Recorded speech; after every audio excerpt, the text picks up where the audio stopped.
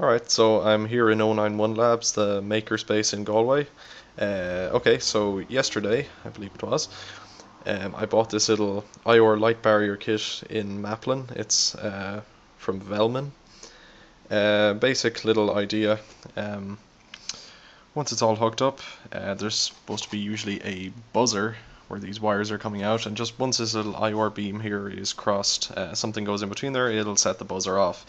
For me, I wanted something a little bit more fun than that, so I thought, sky's the limit. So I ripped out the buzzer, put in the two little wires, hooked it up to my Arduino here, and I've set it just to turn on and off a little LED.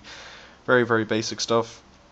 But I replaced that LED with something else, and the sky truly is the limit, so here we go.